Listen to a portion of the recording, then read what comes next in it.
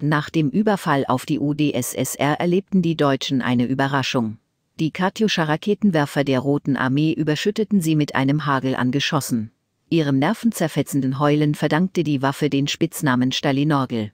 Nachdem die deutsche Wehrmacht in die Sowjetunion eingefallen war, stieß sie auf zwei Hindernisse, mit denen die Führung in Berlin nicht gerechnet hatte.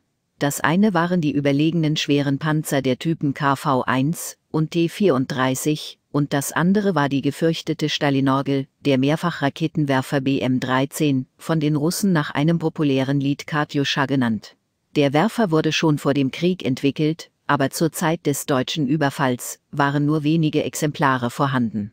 Angeblich soll Stalin die Serienproduktion am Vorabend des deutschen Einmarsches angeordnet haben. Die Katjuscha kombinierte mehrere bereits bekannte Faktoren zu einer furchtbaren Waffe. Einerseits wurden mehrere Abschussrichtungen auf einem Werfergestell kombiniert.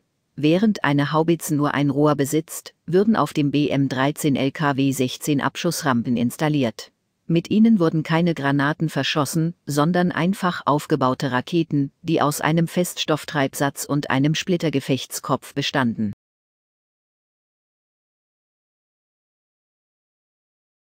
Im Vergleich zu normaler Artillerie hatten diese Waffen mehrere Nachteile. Die Reichweite war geringer, die Zielgenauigkeit auch. Auch konnten die Raketen kaum etwas gegen befestigte Stellungen ausrichten, geschweige denn Betonbunker knacken. Gegen Einzelziele waren sie nicht zu gebrauchen. Dafür hatte die Stalinorgel eine verheerende Wirkung, wenn eine ganze Batterie gegen Flächenziele eingesetzt wurde. Innerhalb kurzer Zeit konnte ein Werfer seine 16 Raketen abfeuern. Wurden 7 Werfer eingesetzt, schlugen über 112 Raketen in sehr kurzer Zeit im Ziel ein. Der Gegner konnte sich nur zu Boden werfen, es blieb ihm keine Zeit, Deckung zu suchen. Wurde eine Einheit unvorbereitet auf offenem Feld von einer Salve getroffen, waren die Verluste fürchterlich.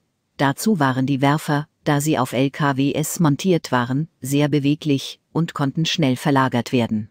Hinzu kam ein weiterer Punkt, der alle erfolgreichen Waffensysteme der Sowjets aus dem Zweiten Weltkrieg gemein ist. Die Raketenwerfer und die Munition waren simpel aufgebaut, robust und konnten schnell und in großer Stückzahl hergestellt werden.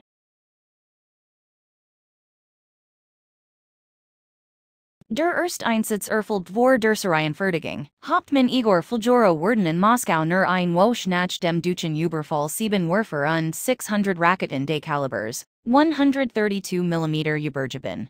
Sollt sie unter realistischen Bedingungen erproben. Dabei waren die Bedingungen als andir als realistisch. Fuljoro Soldaten konnten vor dem Abmarsch, und die Frontgans wir Tage mit den nordischen Waffenproben. Die Waffe galt als streng geheim. Die ersten Exemplar führten einen Sprengsatz mit sich. Den Werfer zu zerstörern. Beaver in Deutsch handfallen konnt. 14. Juli 1941 traf die Gruppe von Fuljoro bei der russischen Stadt Orsha auf die Deutschen. Die hatten die Stadt bereits eingenommen und rechneten nicht mit einem Gegenschlag. Die ganze Stadt war voller Truppen und Nachschub LKWs. Überdies Ansammlung brach das Fuhr von Fuljoros Werfern hierin. Danach zogen sie sich zurück. Die Working war verheerend. Der Chef des Generalstabs der Wehrmacht, Franz Halder, notiert in seinem Tagebüch. Die Russen setzten ein Bischer und Beckent Waffe ein Feuersturm von Geschossen brand den Bahnhof von Orsha, als Streitkraft und militärisches Gerät nieder. Metallschmolz und die Erdbrand. In den weiteren Kämpfen lungen ward die Gruppe von Fuljoro mit anderen Teilen der Roten Armee abgeschnitten. Als die Munition verschossen war,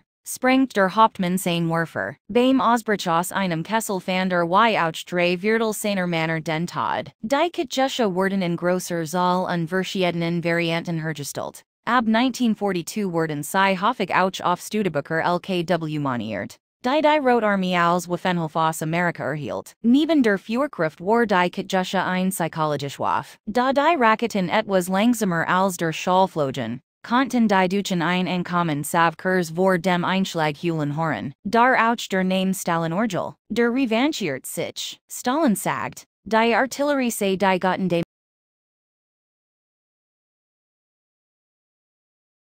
Die Reichweite beträgt 85 Kilometer.